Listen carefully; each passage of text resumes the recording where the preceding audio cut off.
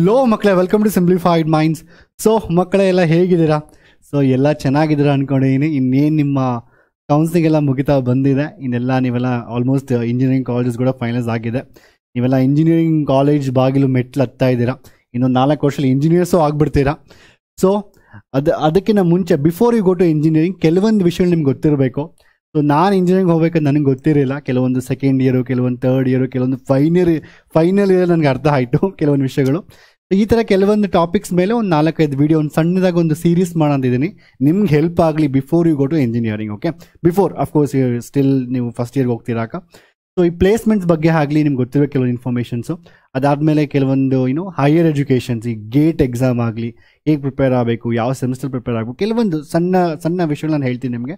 ಅದಾದಮೇಲೆ ನಂತರ ನಿಮ್ಮ ಪ್ರಾಜೆಕ್ಟ್ಸ್ ಎಷ್ಟು ಇಂಪಾರ್ಟೆಂಟು, ಯಾವ ರೀತಿ ಪ್ರಾಜೆಕ್ಟ್ ಮಾಡಬೇಕು, ಇಂಟರ್ನ್ಶಿಪ್ ಮಾಡಬೇಕು ಅಂತ ಕೆಲವೊಂದು 4-5 ಟಾಪಿಕ್ ತೊಗೊಂಡು ಸಣ್ಣದಾಗಿ ನೋ ಬಿಫೋರ್ ಇಂಜಿನಿಯರಿಂಗ್ ಅಂತ ಒಂದು 4-5 ವಿಡಿಯೋ ಮಾಡ್ತೀನಿ. ಸೊ ದಟ್ ನಿಮ್ಗೆ ಇವೆಲ್ಲ ಗೊತ್ತಿರಬೇಕು. ನಾನು ತುಂಬ ಡೆಪ್ತಲ್ಲಿ ಹೇಳೋದಿಲ್ಲ. ಆ್ಯಂಡ್ ಬಿಕಾಸ್ ನೀವು ಇನ್ನೂ ಫರ್ದರ್ ಈಗ ಆಫ್ ಕ್ಯಾಂಪಸ್ ಪ್ಲೇಸ್ಮೆಂಟ್ ಅಂದರೆ ಅದ್ರ ಬಗ್ಗೆ ಫರ್ದರ್ ಡೆಪ್ತ್ ಇನ್ಫಾರ್ಮೇಷನ್ ನೀವು ತಿಳ್ಕೊಬೇಕು. ಬಟ್ ಕಾಲೇಜ್ಗೆ ಹೋಗೋಕ್ಕಿಂತ ಮುಂಚೆ ಈ ಗೇಟ್ ಬಗ್ಗೆ ಆಗಲಿ ಯಾವಾಗ ಪ್ರಿಪೇರ್ ಆಗಬೇಕು ನನಗಂತೂ ಗೊತ್ತೇ ಇರಲ್ಲ ಫಸ್ಟ್ 2 ಇಯರ್ಸಲ್ಲಿ. ಅದಾದಮೇಲೆ ನಂಗೆ ಗೊತ್ತಾಯಿತು. ಈ ಥರ ಕೆಲವೊಂದು ನಿಮ್ಗೆ ತುಂಬ ಇಂಪಾರ್ಟೆಂಟು. ಇದ್ರ ಬಗ್ಗೆ ನಾನು ಬೇಸಿಕ್ ಇನ್ಫಾರ್ಮೇಷನ್ ಕೊಡ್ತೀನಿ. ನೀವು ಡೆಪ್ತಲ್ಲಿ ಅರ್ಥ ಮಾಡಿಕೊಂಡು you have to apply it. ನೀವು 4 ವರ್ಷ ಇಂಜಿನಿಯರಿಂಗ್ಗೆ ತುಂಬ ಇಂಪಾರ್ಟೆಂಟ್ ಆಗುತ್ತೆ. ಓಕೆನಾ? ಆ್ಯಂಡ್ ಈಗ ಸೊ ಈ ವಿಡಿಯೋಲಿ has I told you placements ಬಗ್ಗೆ ಡಿಸ್ಕಸ್ ಮಾಡ್ತೀನಿ. So placements of campus placements ಅಂದರೆ ಏನು, different types of placements, pool campus placements. So ನನಗೆ ಹೇಳಬೇಕಂದ್ರೆ ಪೂಲ್ ಕ್ಯಾಂಪಸ್ ಪ್ಲೇಸ್ಮೆಂಟ್ ಆಗಿದ್ದು, ಅದಾದಮೇಲೆ ಆಫ್ ಕ್ಯಾಂಪಸ್ ಪ್ಲೇಸ್ಮೆಂಟ್ಸ್ ಅನ್ನು ಡಿಸ್ಕಸ್ ಮಾಡ್ತೀನಿ ಈ ವಿಡಿಯೋದಲ್ಲಿ.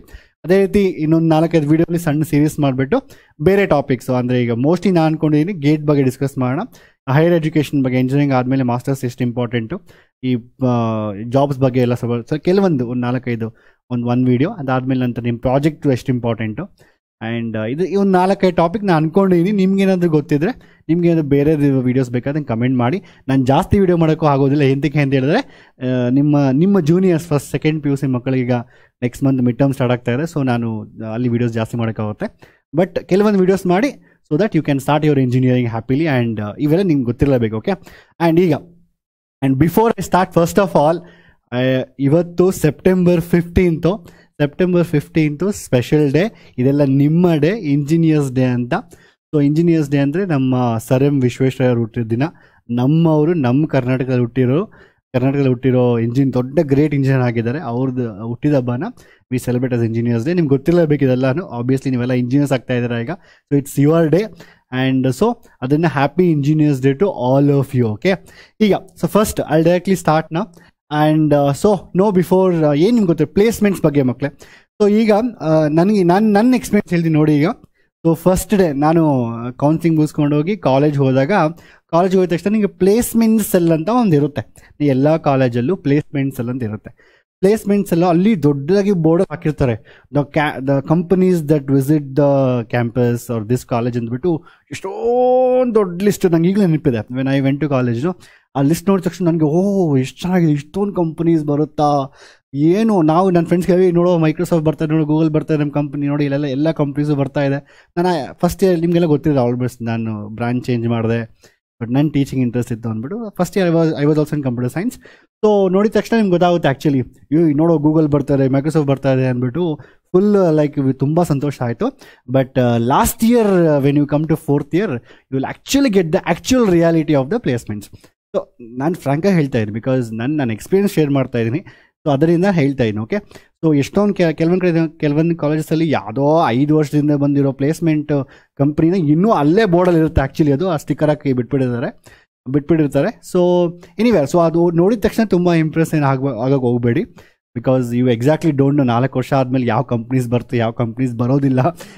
ಆಯಿತಾ? ಸೊ ಎಲ್ಲ ಕಂಪ್ನೀಸು ಇರುತ್ತೆ, ಬಟ್ ನಿಮ್ಮ ಕಾಲೇಜ್ಗೆ ಬರುತ್ತಾ ಇಲ್ಲ ಅಂದರೆ ತುಂಬ ಡಿಪೆಂಡ್ ಆಗುತ್ತೆ. ಸೊ ನನ್ನ ಎಕ್ಸ್ಪೀರಿಯನ್ಸ್ ನಂಗೆ ಈಗಲೂ ನೆನಪಿದೆ. ಫಸ್ಟ್ ಡೇ ನಾನು ಕೌನ್ಸಿಲಿಂಗೆಲ್ಲ ಮುಗಿಸ್ಕೊಂಡು ಇಂಜಿನಿಯರಿಂಗ್ ಕಾಲೇಜ್ ಹೋದಾಗ ಆ ಪ್ಲೇಸ್ಮೆಂಟ್ಸ್ದೆಲ್ಲ ನೋಡಿಬಿಟ್ಟು ನಂಗೆ ಇಷ್ಟ ಆಗುತ್ತೆ ಅಂದ್ಬಿಟ್ಟು. ಬಟ್ ಲಾಸ್ಟ್ ಇಯರ್ ತುಂಬ ಡಿಫ್ರೆಂಟ್ ಸ್ಟೋರಿ ಇತ್ತು. ಓಕೆ, ಆಯ್ತು. ಈಗ ಸೊ ನಾನೇನು ಹೇಳ್ತೇನೆ, ಫಸ್ಟ್ ಪ್ಲೇಸ್ಮೆಂಟ್ಸಲ್ಲಿ ಯೂಶಲ್ 3 ಟೈಪ್ಸ್ ಇದೆ. ಒಂದು ಬಂದು ಕ್ಯಾಂಪಸ್ ಪ್ಲೇಸ್ಮೆಂಟ್ಸ್, ಇನ್ನೊಂದು ಪೂಲ್ ಕ್ಯಾಂಪಸ್. ನನಗಾಗಿರೋದು pool campus. ನಾನು ಅಷ್ಟೇ ಪೂಲ್ ಕ್ಯಾಂಪಸಲ್ಲಿ ಪ್ಲೇಸ್ಮೆಂಟ್ಸ್ ಆಗಿದ್ದು. ಅದಾದಮೇಲೆ ಆಫ್ ಕ್ಯಾಂಪಸ್ ಪ್ಲೇಸ್ಮೆಂಟ್ಸ್ ಅಂತ ಇರುತ್ತೆ. ಸೊ ಬೇಸಿಕಲಿ ಕ್ಯಾಂಪಸ್ ಪ್ಲೇಸ್ಮೆಂಟ್ಸ್ ಅಂದರೆ ಏನು? ಬೇಸಿಕಲಿ ಇಟ್ಸ್ ವೆರಿ ಸಿಂಪಲ್ ಮಕ್ಕಳೇ. ಸೊ ಕ್ಯಾಂಪಸ್ ಪ್ಲೇಸ್ಮೆಂಟ್ ನಿಮ್ಮ ಕಾಲೇಜಲ್ಲಿ ಸೊ ನಿಮ್ಮ ಕಾಲೇಜಲ್ಲಿ ನಿಮ್ಮ ಪ್ಲೇಸ್ಮೆಂಟ್ಸ್ ಎಲ್ಲಿರುತ್ತಲ್ವಾ, ಅವ್ರು ಹೋಗ್ಬಿಟ್ಟು ಬೇರೆ ಬೇರೆ ಕಂಪ್ನಿಗೆ ಎಷ್ಟು ಅಲ್ಲೊಂದು ಟೀಮ್ ಇರುತ್ತೆ, ಅವ್ರು ಬೇರೆ ಬೇರೆ ಕಂಪ್ನೀಸಿಂದ ಅವ್ರ ಪ್ಲೇಸ್ಮೆಂಟ್ಸ್ ನಿಮ್ಮ ಕಾಲೇಜಿಗೆ ತರಬೇಕು. ಬನ್ನಿ ನಮ್ಮ ಕಾಲೇಜಿಗೆ ಬನ್ನಿ, ನಮ್ಮ ಕಾಲೇಜಸಲ್ಲಿ ಚೆನ್ನಾಗಿದೆ ಸ್ಟೂಡೆಂಟ್ಸು, ತುಂಬ ಚೆನ್ನಾಗಿ ಓದಿರ್ತಾರೆ, ಇನ್ನೊಂದು ಸಮಥಿಂಗ್ ಇನ್ಫ್ಲುಯೆನ್ಸ್ ಮಾಡಿ ತರಬೇಕು. ಇಲ್ಲ ಕಾಲೇಜ್ ಕೆಲವೊಂದು ಕಂಪ್ನೀಸೇ ತುಂಬ ರೆಪ್ಯೂಟೆಡ್ ಕಾಲೇಜ್ಗಳು ಅವರೇ ಬರ್ತಾರೆ ಆ್ಯಕ್ಚುಲಿ. ಸೊ ಡಿಪೆಂಡ್ ಆಗುತ್ತೆ ನಿಮ್ಮ ಕಾಲೇಜ್ ಯಾವ ರೀತಿ ತರ್ತಾರೆ ಇನ್ ಕ್ಯಾಂಪಸ್ ಪ್ಲೇಸ್ಮೆಂಟ್ಸು. ಸೊ ಆಬ್ವಿಯಸ್ಲಿ ಇದು ನಿಮ್ಮ ಕಾಲೇಜಿಗೆ ಮಾತ್ರ ಇರುತ್ತೆ ಆ್ಯಂಡ್ ನಿಮ್ಮ CGPA ಮೇಲೆ ಡಿಪೆಂಡ್ ಆಗುತ್ತೆ. ಸೊ CGPA ಅಂದರೆ ನೀವೇನು 19 PUCL ತೊಗೊಂಡಾಗ 95, 98 ಎಲ್ಲ ಬೇಕಾಗಿಲ್ಲ. ನಾನು ಈಗಲೂ ಹೇಳ್ತಾ ಇದ್ದೀನಿ, ಇಂಜಿನಿಯರಿಂಗ್ ನೀವೆಲ್ಲ ಹೋಗ್ತಾ ಇರೋದು ಪ್ರೊಫೆಷ್ನಲ್ ಡಿಗ್ರೀಸ್ಗೆ, ಆಯಿತಾ. ಇಲ್ಲಿ ನೀವು ಓದಿಕೊಂಡು ಬೇರೆ ತುಂಬ ಬೇರೆ ಆ್ಯಕ್ಟಿವಿಟೀಸ್ನ ಕೂಡ ಕಲೀಲೇಬೇಕು, ಆಯಿತಾ. ಸೊ ಬರೀ ಓದ್ಕೊಂಡು ಬರೀ CGPAನೇ ನಾನು 95% ತೊಗೊತೀನಿ, ಅಲ್ಲ 9.5 ತೊಗೊತೀನಿ, ಅದೆಲ್ಲ ನಡೆಯೋದಿಲ್ಲ. ಬಿಕಾಸ್ ತುಂಬ ಸತಿ 8 CGPA ಬಂದರೂ ಕೂಡ ನಿಮಗಿಂತ ಫಸ್ಟೇ ಪ್ಲೇಸ್ ಆಗ್ತಾರೆ 9.5. ಸೊ ಇಲ್ಲಿ ನೀವು ಜಾಸ್ತಿ ಫೋಕಸ್ ಮಾಡಬೇಕಾಗಿರೋದು ನಿಮ್ಮ ಓವರಾಲ್ ಸ್ಕಿಲ್ ಡೆವಲಪ್ಮೆಂಟ್. ನೀವು ಎಷ್ಟು ಇಂಟರ್ನ್ಶಿಪ್ಸ್ ಮಾಡಿದ್ದೀರಾ, ನಿಮ್ಮ ಪ್ರಾಜೆಕ್ಟ್ ಯಾವ ರೀತಿ ಇದೆ, ಅದಾದಮೇಲೆ ನೀವು ಏನಾದರೂ ಬೇರೆ ಅದು ಬಿಟ್ಟು ಕರಿಕ್ಯುಲಮ್ ಬಿಟ್ಟು ಏನಾದರೂ ಬೇರೆದು ಮಾಡಿದ್ದೀರಾ ನಿಮ್ಮ ಸಬ್ಜೆಕ್ಟಲ್ಲಿ, ಆಯಿತಾ. ಎಷ್ಟೊಂದು ಮ್ಯಾಟರ್ ಆಗುತ್ತೆ, ಆಯಿತಾ. ಸೊ CGPA ನನ್ನ ಪ್ರಕಾರ ನೀವು ಆಫ್ ಕ್ಯಾಂಪಸ್ ಪ್ಲೇಸ್ಮೆಂಟ್ ನಿಮ್ಮ ಕ್ಯಾಂಪಸ್ ಪ್ಲೇಸ್ಮೆಂಟ್ ಅಟೆಂಡ್ ಮಾಡೋಕ್ಕೆ ಮೋಸ್ಟ್ ಆಫ್ ದ ಕಂಪ್ನೀಸು 7 ಅಷ್ಟೇ ಇರೋದು, 70% ಕೆಲವೊಂದು 6.5 ಇಡ್ತಾರೆ, ಆ ಥರ ಇರುತ್ತೆ. ನಿಮ್ಮ CGPA ಚೆನ್ನಾಗಿದೆ, you can go and attend it. So obviously ಕೆಲವೊಂದು ಕಂಪನೀಸು ಬರೀ ಪರ್ಟಿಕ್ಯುಲರ್ ಕೋರ್ಸಸ್ಗೆ ಬರುತ್ತೆ, ಕೆಲವೊಂದು ಬ್ರಾಂಚಸ್ಗೆ ಮಾತ್ರ ಬರುತ್ತೆ ಸ್ಪೆಸಿಫಿಕ್ ಆಗಿ, ಕೆಲವೊಂದು ಕಂಪ್ನೀಸ್ ಜನರಲ್ ಆಗಿರುತ್ತೆ. ಸೊ ಅದೊಂದು ದೊಡ್ಡ topic, product based companies, service based companies ಅಂದ್ಬಿಟ್ಟು. ಸರ್ವಿಸ್ ಬೇಸ್ಡ್ ಕಂಪ್ನೀಸ್ ಹೆಂಗೆ ಅಂದರೆ ಎಲ್ಲರೂ ಬರೋ ನೀನು ಮೆಕ್ಯಾನಿಕಲ್ ಹೆಂಗಂದ್ರೆ ಟೆಂಪೋ ತೊಗೊಂಬಂದ್ಬಿಟ್ಟು ಒಂದು ಟ್ರಕ್ ತೊಗೊಂಬಂದ್ಬಿಟ್ಟು ಕುರಿಗಳು ತುಂಬಿಸ್ಕೋಲ್ಲ, ಆ ಥರ ತುಂಬಿಸ್ಕೊಂಡು ಹೋಗ್ತಾ ಇರೋದು ಆ್ಯಕ್ಚುಲಿ. ಸೊ ಯಾರೇ ಬೇಕಾದ್ರು ಮೆಕ್ಯಾನಿಕಲ್, ಎಲೆಕ್ಟ್ರಿಕಲ್, ಸಿವಿಲ್ ತೊಗೊಂಡೋಗಿ ಹಾಕೋದು, ಟ್ರೈನಿಂಗ್ ಕೊಡೋದು 3 ತಿಂಗಳು, ಕೆಲಸ ಕೊಡೋದು ಆ್ಯಕ್ಚುಲಿ ಸರ್ವಿಸ್ ಬೇಸ್ಡ್ ಸೆಕ್ಟರ್ಸ್ ಇರುತ್ತೆ. ಬಟ್ ಅಗೇನ್ ನಾನು ತುಂಬ ಡೆಪ್ತಲ್ಲಿ ಹೋಗೋಕ್ಕಾಗೋದಿಲ್ಲ, ನೀವೆಲ್ಲ ಚೆಕ್ ಮಾಡ್ಕೊಳ್ಳಿ. ಕಂಪ್ನೀಸಲ್ಲಿ ಡಿಫ್ರೆಂಟ್ ಟೈಪ್ಸ್ ಇರುತ್ತೆ, product based companies, service based companies ಅಂತ ಇರುತ್ತೆ ಆ್ಯಕ್ಚುಲಿ, ಆಯಿತಾ. ಅರ್ಥ ಆಯ್ತಾ. ನೀವು ಯೋಚನೆ ಮಾಡಬೇಕು ನಾನು ಹೋಗಬೇಕೋ ಬೇಡ ಅಂತ. ನಾನು ಎಂತಕ್ಕೆ ಕ್ಯಾಂಪಸಲ್ಲಿ ಹೋಗಿಲ್ಲ ಅಂತೇಳಿ ನನಗೂ ಸರ್ವಿಸ್ ಬೇಸ್ಡ್ ಕ್ಯಾಪಿಟಲ್ ಕರ್ಕೊಂಡು ಹೋಗ್ತಾಯಿದ್ರು, ಅದನ್ನು ಬೇಡ ಅಂದ್ಬಿಟ್ಟು ನಾನು ಬಿಟ್ಬಿಟ್ಟು ನಾನು ಪೂಲ್ ಕ್ಯಾಂಪಸ್ ಅಟೆಂಡ್ ಆಗಿ ಎಲ್ಲ ಹೋಗ್ದೆ ಆ್ಯಕ್ಚುಲಿ. ಸೊ ಕ್ಯಾಂಪಸ್ ಪ್ಲೇಸ್ಮೆಂಟ್ಸ್ ಅಂದರೆ ಈ ರೀತಿ. ಸೊ ಕ್ಯಾಂಪಸಲ್ಲೇ ಆಗುತ್ತೆ, ನಿಮ್ಮ CGPA ಮೇಲೆ ಡಿಪೆಂಡ್ ಆಗುತ್ತೆ, ಇದೆಲ್ಲ ನಿಮ್ಗೆ ಗೊತ್ತಿರುತ್ತೆ. ದಿಸ್ ದ ರೀಸನ್ ವೈ ನೀವೆಲ್ಲನೂ ಒಳ್ಳೆ ಕಾಲೇಜ್ಗೆ ಹೋಗಬೇಕು ಅಂತ ನೀವೆಲ್ಲ ಹೋಗೋದು ಆ್ಯಕ್ಚುಲಿ. ನಂತರ ಪೂಲ್ ಕ್ಯಾಂಪಸ್ ಪ್ಲೇಸ್ಮೆಂಟ್ಸ್ ಏನಂದರೆ ಬೇಸಿಕಲಿ ಕೆಲವೊಂದು ಗ್ರೂಪ್ ಆಫ್ ಕಾಲೇಜಸ್ಗೆ, ಈಗ ಯಾವುದೋ ಒಂದು ಕಂಪನಿ ಬಂದುಬಿಟ್ಟು ಒಂದು 10 ಅವ್ರು ಏನು ಗೊತ್ತಾ, ಆ ಕಂಪನಿ ಬಂದ್ಬಿಟ್ಟು ಪ್ರತಿಯೊಂದು ಕಾಲೇಜಸಲ್ಲಿ ಪ್ಲೇಸ್ಮೆಂಟ್ ಮಾಡೋ ಬದಲು ಅವ್ರಿಗೆ ತುಂಬ ಟೈಮ್ ವೇಸ್ಟ್ ಅಲ್ವಾ, 3 ಡೇಸ್ ಬರಬೇಕು, 4 ಡೇಸ್ ಬರಬೇಕು ಒಂದು ಕಾಲೇಜ್ಗೆ. ಅದನ್ನ ಏನು ಮಾಡ್ತಾನೆ, ಎಲ್ಲ ಕಾಲೇಜಿನೂ ಏನೋ ಒಂದು ಕ್ರೈಟೀರಿಯಾ, ಒಂದು ಮೇ ಬಿ CGPA ಮೇಲೆ ಮೇಲೇನೋ ಕಟ್ ಆಫ್ ಕೊಟ್ಬಿಟ್ಟು ನೀವೆಲ್ಲ ಈ ಪರ್ಟಿಕ್ಯುಲರ್ ಕಾಲೇಜಲ್ಲಿ ಬಂದು ಅಟೆಂಡ್ ಆಗಿ ಅಂತ ಹೇಳ್ತಾರೆ ಆ್ಯಕ್ಚುಲಿ. ಸೊ ನಾನು ಅದೇ ರೀತಿ ನಮಗೊಂದು ಟಾಪ್ ಅವ್ರು ಡಿಪೆಂಡ್ಸ್ ಆನ್ ದೆಮ್. ಅವ್ರು 2-3 ರೌಂಡ್ ಮಾಡ್ಬೋದು, ಒಂದು ಫಸ್ಟ್ 10 ಕಾಲೇಜ್ಗೆ ಒಂದು ರೌಂಡ್ ಮಾಡ್ಬೋದು, ಆ ಥರ. ಸೊ 10 ಕಾಲೇಜಸ್ನ ಕಂಬೈನ್ ಮಾಡಿಬಿಟ್ಟು ಪೂಲ್ ಕ್ಯಾಂಪಸ್ ಅಂದರೆ ನೀವೆಲ್ಲರೂ ಯಾವುದೋ ಒಂದು ಕಾಲೇಜಲ್ಲಿ ಹೋಗಿ ಇಂಟರ್ವ್ಯೂನ ಅಟೆಂಡ್ ಮಾಡ್ಬೋದು ನೀವು ಆ್ಯಕ್ಚುಲಿ, ಅರ್ಥ ಆಯ್ತಾ. ಬಟ್ ಇಲ್ಲೇನಂದರೆ ಕ್ಯಾಂಪಸ್ ಪ್ಲೇಸ್ಮೆಂಟಲ್ಲಿ ಆ್ಯಕ್ಚುಲಿ ಹೇಳಬೇಕಂದ್ರೆ ಸ್ವಲ್ಪ ಸೈಜ್ ಕಡಿಮೆ ಇರುತ್ತೆ, ಸೊ ನಂಬರ್ ಆಫ್ ಪೀಪಲ್ ಕಡಿಮೆ ಇರ್ತಾರೆ. ಬಟ್ ಆಬ್ವಿಯಸ್ಲಿ ಪೂಲ್ ಕ್ಯಾಂಪಸ್ಸಲ್ಲಿ ಎಲ್ಲ ಕಾಲೇಜಿಂದ ಬರೋದ್ರಿಂದ ಸೊ ತುಂಬ ಜಾಸ್ತಿ ಜನ ಇರ್ತಾರೆ ಆ್ಯಕ್ಚುಲಿ. ಸೊ ಮೇ ಬಿ ನಾನು ಹೋದಾಗ ಆ್ಯಕ್ಚುಲಿ ನಾನು ಪ್ಲೇಸ್ಮೆಂಟ್ಸ್ ಆಗಬೇಕಂತ ಹೇಳಿದ್ರೆ ನಾನು ಪೂಲ್ ಕ್ಯಾಂಪಸ್ಗೆ ಹೋದಾಗ ಸೊ ನಿಯರ್ಲಿ 2000 ಪೀಪಲ್ ಬಂದಿದ್ದರು, ಅದರಲ್ಲಿ 20 ಜನ ಸೆಲೆಕ್ಟ್ ಮಾಡಿದ್ರು. 20 ಜನದಲ್ಲಿ ಫಸ್ಟ್ ಸೆಲೆಕ್ಟ್ ಆಗಿದ್ದು ನಾನು ಹೇಳ್ತೀನಿ ನಿಮ್ಗೆ ಎಂತಕ್ಕೆ ಅಂತ ಹೇಳಿದ್ರೆ, ಆ ಟೈಮಲ್ಲಿ ನಾನು ಮಾಡಿರೋ ಪ್ರಾಜೆಕ್ಟ್ ತುಂಬ ಡಿಫ್ರೆಂಟ್ ಆಗಿತ್ತು, ತುಂಬ ಚೆನ್ನಾಗಿ ಮಾಡಿತ್ತು, ತುಂಬ ಕಷ್ಟಪಟ್ಟಿದ್ದೆ, ನಾಲೆಜ್ ಇತ್ತು, ಟೆಕ್ನಿಕಲ್ ನಾಲೆಜ್ ಚೆನ್ನಾಗಿತ್ತು. ಅದರಿಂದ ಇನ್ಫ್ಯಾಕ್ಟ್ ನಿಮ್ಗೆ ಗೊತ್ತಿರೋ ಹಾಗೆ ನಾನು ಫಸ್ಟ್ ಇಯರ್ ಆದಮೇಲೆ I told you couple of times already change of branch ಬಗ್ಗೆ ಹೇಳಿ ಆಲ್ರೆಡಿ 1 ವರ್ಷ ಆದಮೇಲೆ ಹೇಗೆ ಚೇಂಜ್ ಆಫ್ ಬ್ರಾಂಚ್ ಮಾಡಬೇಕು ಅಂದ್ಬಿಟ್ಟು. ನನ್ನ ಕೇಸ್ ಡಿಫ್ರೆಂಟ್ ಆಗಿತ್ತು. ಸೊ ತುಂಬ ಜನ ನೀವು ಮೆಕ್ಯಾನಿಕಲಿಂದ CSಗೆ ಹೋಗ್ಬೇಕು ಅಂದ್ಕೊತೀರಾ, CS ಇಂದ I already told you how to do it ಅಂತ ಅದ್ರ ಬಗ್ಗೆ ಮಾತಾಡೋದಿಲ್ಲ. ಆ್ಯಂಡ್ ಈಗ ಸೊ ನಾನು ಮಾಡಿದಾಗ ಸಿವಿಲಲ್ಲಿ ಪ್ಲೇಸ್ಮೆಂಟ್ಸ್ ಆಗೋದಿಲ್ಲ ನನಗೆ. ಆಬ್ವಿಯಸ್ಲಿ ಕ್ಯಾಂಪಸಲ್ಲಿ ಎಷ್ಟೊಂದು ಸರ್ವಿಸ್ ಬೇಸ್ಡ್ ಸೆಕ್ಟರ್ಸ್ ಬಂದ್ಬಿಟ್ಟು ಬನ್ನಿ ಎಲ್ಲ ಸೊ ಕೊಡ್ತೀವಿ ಅಂತ. ಬಟ್ ನನಗೆ ಇಂಟ್ರೆಸ್ಟ್ ಇರಲಿಲ್ಲ, ಬಿಕಾಸ್ ಸಿಕ್ಕಿದ್ರೆ I will go in this particular sector, ಇಲ್ಲ ಅಂತ ಹೇಳಿದ್ರೆ I wanted to go for teaching ಅಂದರೆ ಆಗಲೇ ಇಂಟ್ರೆಸ್ಟ್ ಇತ್ತು. ಮಾಸ್ಟರ್ಸ್ ಮಾಡಿಕೊಂಡು PhD ಮಾಡಿಕೊಂಡು ಟೀಚಿಂಗ್ IITಸಲ್ಲೋ ಇಲ್ಲ ಎಲ್ಲೋ ಟೀಚರ್ ಆಗೋಣ ನಾನು ಡಿಸಿಷನ್ ತೊಗೊಂಡ್ಬಿಟ್ಟಿದ್ದೆ ಆಲ್ರೆಡಿ. ಅದರಿಂದ I was not word about campus placements. Of ಕ್ಯಾಂಪಸಲ್ಲಿ since ಅಷ್ಟೊಂದು ಕ್ಯಾಂಪಸಲ್ಲಿ ಬಂದವು, but not too much related to. ಫ್ರಾಂಕಾಗಿ ಹೇಳ್ತೀನಿ, ನೀವು ಮೆಕ್ಯಾನಿಕಲ್, ಎಲೆಕ್ಟ್ರಿಕಲ್, ಸಿವಿಲ್ ಅಂದರೆ ನಿಮಗೆ ಡೈರೆಕ್ಟಾಗಿ ನೀವು ಅದೇ ಕಂಪನೀಸಲ್ಲಿ ಪರ್ಸೆಂಟೇಜ್ ಆಫ್ ಪ್ಲೇಸ್ಮೆಂಟ್ಸ್ ಕಡಿಮೆ ಇರುತ್ತೆ ಆ್ಯಕ್ಚುಲಿ. ಇಟ್ ಇಸ್ ಅಕ್ಸೆಪ್ಟೆಡ್, ನೀವು ಅಕ್ಸೆಪ್ಟ್ ಮಾಡ್ಕೊಬೇಕು. IT ಸೆಕ್ಟರ್ ಅಂದರೆ ಜಾಸ್ತಿ ಪ್ಲೇಸ್ಮೆಂಟ್ಸ್ ಇರುತ್ತೆ. ನೀವು ಬೇರೆ ಸೆಕ್ಟರ್ಸ್ ಅಂತ ಹೇಳಿದ್ರೆ ಡಿಮ್ಯಾಂಡ್ ಇಲ್ಲ ಅಂತ ಅಲ್ಲ. ನನಗೆ ಕೆಲವು ಸ್ಟೂಡೆಂಟ್ಸ್ ಕಾಲ್ ಮಾಡ್ತಾರೆ, ನಾನು ಏರೋನಾಟಿಕಲ್ ಮಾಡ್ತಾಯಿದ್ದೀನಿ, ಏರೋಸ್ಪೇಸ್ ಮಾಡ್ತಾಯಿದ್ದೀನಿ, ಬಟ್ ನಂಗೆ ತುಂಬ ಇಂಟ್ರೆಸ್ಟ್ ಇದೆ. Definitely booming sectors. ಇನ್ನೊಂದು ಮೇ ಬಿ NAL, HAL ಎಷ್ಟೊಂದು ಸ್ಟಾರ್ಟಪ್ಸ್ ಬರ್ತಾರೆ ಏರೋಸ್ಪೇಸಲ್ಲಿ, ಏರೋನಾಟಿಕಲಲ್ಲಿ. ನಾನು ಏನು ಹೇಳ್ತಾ ಇದ್ದೀನಿ ಅಂತ ಹೇಳಿದ್ರೆ ನಂಬರ್ ಆಫ್ ಪ್ಲೇಸ್ಮೆಂಟ್ಸ್ ಆಬ್ವಿಯಸ್ಲಿ ಎಷ್ಟು ಜನ ಮೆಕ್ಯಾನಿಕಲ್ ಇಂಜಿನಿಯರ್ಸ್ ಬರ್ತಾ ಇದ್ದಾರೋ ಅಷ್ಟು ಜನಕ್ಕೂ ಪ್ಲೇಸ್ಮೆಂಟ್ಸ್ ಇಲ್ಲ, ಅಷ್ಟು ಜಾಬ್ಸ್ ಇಲ್ಲ. ಬಟ್ ಆದರೆ there are so many jobs actually wear ಅಂದರೆ they are not getting good talented mechanical engineers are good talented civil engineers are good talented electrical engineers are at the same time governmental opportunities ಇರುತ್ತೆ. Again it's a different topic, ನಾನು ಅದ್ರ ಬಗ್ಗೆ ಜಾಸ್ತಿ ಮಾತಾಡೋದಿಲ್ಲ. What I want to say is ಎಲ್ಲ ಥರ engineers ಬೇಕು. ಅದೇ ಕೆಲವೊಬ್ಬರು ಸ್ವಲ್ಪ ಜಾಸ್ತಿ ಡಿಮ್ಯಾಂಡಲ್ಲಿ ಇರ್ತಾರೆ, ಕೆಲವೊಬ್ಬರು ಸ್ವಲ್ಪ ಡಿಮ್ಯಾಂಡ್ ಕಡಿಮೆ ಇರುತ್ತೆ. But doesn't matter that you don't have ಆ ಪರ್ಟಿಕ್ಯುಲರ್ ಫೀಲ್ಡ್ ನಿಮಗೆ ಎಕ್ಸ್ಪರ್ಟೈಸ್ ಇರಬೇಕು, ನಿಮ್ಗೆ ತುಂಬ ಇಂಟ್ರೆಸ್ಟ್ ಇರಬೇಕು. It's a different topic. ನಾನು ವಾಪಸ್ ಬರ್ತೀನಿ. ಕ್ಯಾಂಪಸ್ ಪ್ಲೇಸ್ಮೆಂಟ್ಸು ಫುಲ್ ಕ್ಯಾಂಪಸ್ ಈ ರೀತಿ ಕರಿತಾರೆ, ಎಲ್ಲ ಕರೆದು ಬಿಟ್ಟು they will do all the interviews. Again same type ಯಾವ ರೀತಿ ಕ್ಯಾಂಪಸಲ್ಲಿ ಇರುತ್ತೋ you will have that return ಇರುತ್ತೆ, ಎಲಿಮಿನೇಷನ್ ಒಂದು, ಅದಾದಮೇಲೆ you will have technical interview, HR, ಅದಾದಮೇಲೆ ಯು ವಿಲ್ ಹ್ಯಾವ್ GD, ಇವೆಲ್ಲ ಕೆಲವೊಂದೊಂದು ಪ್ರೊಸೆಸ್ ಇರುತ್ತೆ ಅವ್ರದ್ದು. Then you will go through all the interviews. But ಇಲ್ಲಿ ಜಾಸ್ತಿ ಜನ ಇರ್ತಾರೆ ಪೂಲ್ ಕ್ಯಾಂಪಸ್ ಪ್ಲೇಸ್ಮೆಂಟ್ಸಲ್ಲಿ. ಸೊ ಈ ಪೂಲ್ ಕ್ಯಾಂಪಸ್ ಪ್ಲೇಸ್ಮೆಂಟ್ಸ್ ಎಲ್ಲ ಆಗಿಲ್ಲ ಅಂತ ಹೇಳಿದ್ರೆ ನಂತರ you have of campus placements. ಇಲ್ಲೇನಾಗುತ್ತೆ basically of campus ಅಂತ ಹೇಳಿದ್ರೆ ಬೇಸಿಕಲಿ ಆಬ್ವಿಯಸ್ಲಿ ನಮಗೆ ಕ್ಯಾಂಪಸಲ್ಲಿ ಪ್ಲೇಸ್ಮೆಂಟ್ಸ್ ಆಗಿರೋದಿಲ್ಲ, ಇಲ್ಲ ಆಫ್ ಆಗಿರೋ ಇಲ್ಲಿ ಪೂಲ್ ಕ್ಯಾಂಪಸಲ್ಲಿ ಆಗಿರೋದಿಲ್ಲ. Then you have to go to of campus. Pool campus ಒಂಥರ ಕ್ಯಾಂಪಸ್ ಪ್ಲೇಸ್ಮೆಂಟ್ಸೇ, ಅದು ಏನಂದ್ರೆ ಒಂದು ಜಾಸ್ತಿ ಕಾಲೇಜಸ್ ಜಾಯ್ನ್ ಆಗ್ತವೆ. ಒಂದು 10 ಕಾಲೇಜ್ ಜಾಯ್ನ್ ಆಗಿ ಪ್ಲೇಸ್ಮೆಂಟ್ಸ್ಗೆ ಒಂದು ಕಂಪನಿ ಒಂದು 10 ಕಾಲೇಜಸ್ಸಿಂದ ಕರೆಯುತ್ತೆ ಸ್ಟೂಡೆಂಟ್ಸ್ನ. And not every college, only ಅವ್ರಿಗೆ ಇಷ್ಟ ಬಂದರೆ ಒಂದು 10 colleges, top 10 colleges, top 5 colleges, ಆ ಥರ ಎಲ್ಲರೂ ಕರೆಯುತ್ತೆ. ಆಫ್ ಕ್ಯಾಂಪಸ್ ಅಂದರೆ ಆಬ್ವಿಯಸ್ಲಿ ನಿಮ್ಗೆ ಯಾವುದೇ ರೀತಿ ಕಾಲೇಜಲ್ಲಿ ಹೆಲ್ಪ್ ಇಲ್ಲ. ಸೊ ನಿಜವಾಗಿ ಹೇಳಬೇಕಂದ್ರೆ ಎಷ್ಟೊಂದು ಜನ ಈ ಥರ ಪ್ಲೇಸ್ಮೆಂಟ್ ಆಗ್ತಾರೆ ಮಕ್ಕಳೇ. ನಾನೇ ನೋಡಿ ತುಂಬ ಜನ ನಮ್ಮ ಫ್ರೆಂಡ್ಸ್ ಎಲ್ಲ. ಈಗ ಕೆಲವೊಬ್ಬರಿಗೆಲ್ಲ ಲೈಕ್ ಈಗ ಯಾವುದೋ ಒಂದು I don't tell the college names, ಯಾವುದೋ ಒಂದು 50th ಕಾಲೇಜೋ 40th ಕಾಲೇಜೋ ಇಲ್ಲ ಕಾಲೇಜ್ ಅಷ್ಟೊಂದು ಪ್ಲೇಸ್ಮೆಂಟ್ಸ್ ಆಗಿಲ್ಲ ಅಂತೇಳಿ ಅವ್ರು ಆಚೆ ಬಂದು ಸೊ ಅವರೇ ದೇರ್ಸ್ ಅ ಡಿಫ್ರೆಂಟ್ ವೇಸ್ ಅದೇ ಕೆಲವೊಂದು ವೆಬ್ಸೈಟ್ಸ್ ಇದ್ದಾವೆ. ನಾನು ಹೇಳ್ತಾ ಇದ್ದೆ ನಾನು ನಿಮಗೆ ಬೇಸಿಕ್ ಇನ್ಫಾರ್ಮೇಷನ್ ಕೊಡ್ತಾ ಇದ್ದೀನಿ. ನೀವೇನು ಮಾಡೋಕ್ಕೆ ಹೇಳಿ actually basically you have to dig deep in to it. ಹೋಗಿ ಆಫ್ ಕ್ಯಾಂಪಸ್ ಪ್ಲೇಸ್ಮೆಂಟ್ಸ್ ಅಂದರೆ ಏನು, ಹೇಗೆ ನಡೆಯುತ್ತೆ, ಎಲ್ಲೆಲ್ಲಿ ಮಾಡಬೇಕು, ನಾವು ಹೇಗೆ ರೆಸ್ಯೂಮ್ ಪ್ರಿಪೇರ್ ಮಾಡಬೇಕು, ಇದೆಲ್ಲ ನಾನು ನಿಮ್ಮ PUC ಟೀಚರ್, ನನಗೆ PUC ಟೀಚ್ ಮಾಡೋದಿದೆ ಕಂಟೆಂಟು. ಬಟ್ ನಾನು ಇದೆಲ್ಲ ಇನ್ಫಾರ್ಮೇಷನ್ ನಿಮ್ಗೆ ಕೊಡ್ತಾ ಇದ್ದೀನಿ ಸೊ ದಟ್ ನೀವು ಇದ್ರ ಬಗ್ಗೆ ಇನ್ನೂ ಡೀಪಾಗಿ ಡಿಗ್ ಮಾಡಿಬಿಟ್ಟು ಇದ್ರ ಬಗ್ಗೆ ಎಲ್ಲ ತಿಳ್ಕೊಳ್ಳಿ ಚೆನ್ನಾಗಿ ಅಂತ. ಅರ್ಥ ಆಯ್ತಾ? ಸೊ ಆಫ್ ಕ್ಯಾಂಪಸ್ ಪ್ಲೇಸ್ಮೆಂಟ್ ಕೆಲವೊಂದು ಡೈರೆಕ್ಟಾಗಿ ನೀವು ಕಂಪನೀಸ್ಗೆ ಅಪ್ಲೈ ಮಾಡ್ಬೋದು, ಕೆಲವೊಂದು ವೆಬ್ಸೈಟ್ಸ್ ಇರುತ್ತೆ, ಕೆಲವೊಂದು ಏಜೆನ್ಸೀಸ್ ಇರುತ್ತೆ. You can go through them. ಅಲ್ಲೆಲ್ಲ ಹೋದಾಗ ನಿಮ್ಮ ರಿಸ್ಯೂಮ್ಸ್ ಎಲ್ಲ ಕಳಿಸ್ತಾರೆ actually basically.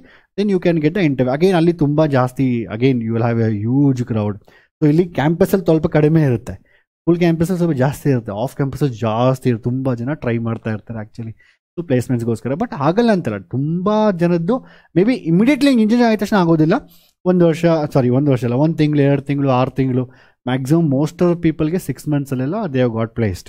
May be they may entry ಮಾಡೋಕ್ಕಂದ್ರೆ ಸ್ವಲ್ಪ ಕಡಿಮೆ ಇರುತ್ತೆ ಸ್ಯಾಲ್ರಿ ನೀವು. ಬಟ್ ತುಂಬ ಜನ ತುಂಬ ಹೈಯರ್ ಪಿಕ್ ಆಗಿದ್ದಾರೆ, ತುಂಬ ಹೈಯರ್ ಲೆವೆಲ್ಗೆ ರೀಚ್ ಆಗಿದ್ದಾರೆ. ಸೊ ಆಫ್ ಕ್ಯಾಂಪಸ್ ಪ್ಲೇಸ್ಮೆಂಟ್ಸ್ ಅಂತ ಹೇಳಿದ್ರೆ out of the college. So ನೀವು ಕಾಲೇಜ್ ಮೇ ಬಿ ನೀವು ಕಾಲೇಜು 4th ಇಯರ್ ನೀವು ಸ್ಟಡಿ ಮಾಡ್ತಾರೆ, ನೀವು ಬೇಕಾದ ಔಟ್ಸೈಡ್ ಅಪ್ಲೈ ಮಾಡ್ಬೋದು. ಇನ್ಫ್ಯಾಕ್ಟ್ ನಾನು ನಿಮಗೊಂದು I tell you on this secret ಅನ್ನಲ್ಲ. So how colleges ಮ್ಯಾನ್ಯುಪುಲೇಟ್, how colleges ಹೇಗೆ ಹೇಳ್ತಾರೆ ಅಂದ್ಬಿಟ್ಟು ಒಂದು 2 ವರ್ಷದ ಹಿಂದೆ, ಸೊ 2 ವರ್ಷದ ಹಿಂದೆ ದೇ ವಾಸ್ ಅ ಹ್ಯೂಜ್, ನಾನು ಯಾವುದೂ ಕಾಲೇಜಸ್ ಹೇಳೋದಿಲ್ಲ, ದೇ ವಾಸ್ ಒಂದು ಕಾಲೇಜ್ ಸೇಯಿಂಗ್ ದಟ್ ನಮ್ಮ ಕಾಲೇಜಲ್ಲಿ 1.5 ಕೋಟಿ ಪ್ಲೇಸ್ಮೆಂಟ್ ಆಗಿದೆ ಅಂದ್ಬಿಟ್ಟು ಆ ಸ್ಟೂಡೆಂಟ್ನ ಕರೆದು ಆ ಸ್ಟೂಡೆಂಟ್ಗೆ ತುಂಬ ಫೋಟೋ ತೊಗೊಂಡು ನ್ಯೂಸ್ ಪೇಪರಲ್ಲಿ ಹಾಕೋದೆಲ್ಲ ಮಾಡ್ತಾರೆ. ನಮ್ಮ ಕಾಲೇಜ್ ಸ್ಟೂಡೆಂಟ್ಗೆ 1.5 ಕೋಟಿ ಪ್ಲೇಸ್ಮೆಂಟ್ ಆಗಿದೆ, ಅದು ಬೆಂಗಳೂರಲ್ಲಿ ಅಂತ ಹೇಳ್ತಾ ಇದ್ರು. ನಾನು ಸ್ವಲ್ಪ ಡೀಪಾಗಿ ಡಿಗ್ ಮಾಡಿದೆ, ಆ ಟಾಪಿಕ್ ಮೇಲೆ ಡಿಗ್ ಮಾಡಿದೆ. ಸೊ ಯಾವ ಸ್ಟೂಡೆಂಟ್ ಏನು, ಎಲ್ಲೆಲ್ಲಿ ಇಂಟರ್ನ್ಶಿಪ್ ಮಾಡ್ದ, ನೀವು ಆರಾಮಾಗಿ ಫೈಂಡ್ ಔಟ್ ಮಾಡ್ಬೋದು. ಅವ್ರದ್ದೆಲ್ಲ ಒಂದು ಪ್ರೊಫೈಲ್ ಇರುತ್ತೆ, ಕೋಡಿಂಗ್ ಪ್ರೊಫೈಲ್ಸ್ ಹಾಕತ್ತಂತೆಲ್ಲ ಇರುತ್ತೆ. ಅವ್ರು ಎಲ್ಲೆಲ್ಲಿ ಅಟೆಂಡ್ ಮಾಡೋದೆಲ್ಲ ಸಿಗುತ್ತೆ ಆ್ಯಕ್ಚುಲಿ ಬೇಸಿಕ್. ಅವ್ರು LinkedIn ಪ್ರೊಫೈಲ್ ಹೋದಾಗ ಗೊತ್ತಾಗ್ಬಿಡ್ತಿಲ್ಲ ನಾನು ಕೆಲವೊಂದು ಸತಿ. ಸೊ ನಾನು when I dig deep in to that student profile, ಆಗ ನನಗೆ ಅರ್ಥ ಆಯಿತು ಆ ಸ್ಟೂಡೆಂಟ್ ಕಾಲೇಜಿಂದ ಅಲ್ಲ, ಆ ಸ್ಟೂಡೆಂಟೇ ಸ್ವಂತ ಔಟ್ಸೈಡ್ ಅಪ್ಲೈ ಮಾಡಿಕೊಂಡು ಅದು ಯಾವುದೋ ಒಂದು ಕಂಪ್ನೀಸಲ್ಲಿ ಅವನೇ ಸ್ವಂತ ಇಂಟರ್ನ್ಶಿಪ್ ಅಪ್ಲೈ ಮಾಡಿ ಆ ಕಂಪ್ನಿಯಲ್ಲಿ ಫಸ್ಟೇ ಅವ್ನಿಗೆ ಇಂಟರ್ನ್ಶಿಪ್ ತುಂಬ ಚೆನ್ನಾಗಿ ಮಾಡಾದ್ಮೇಲೆ ಆ ಕಂಪ್ನಿಯಲ್ಲಿ ಪ್ರೀ ಪ್ಲೇಸ್ಮೆಂಟ್ ಆಫರ್ಸ್, ನಾವು PPOs ಅಂತ ಹೇಳ್ತೀವಿ. ಸೊ ಪ್ರೀ ಪ್ಲೇಸ್ಮೆಂಟ್ ಆಫರ್ ಅಂದರೆ before placement only company ಕೊಟ್ಬಿಡುತ್ತೆ offer ನಿಮಗೆ.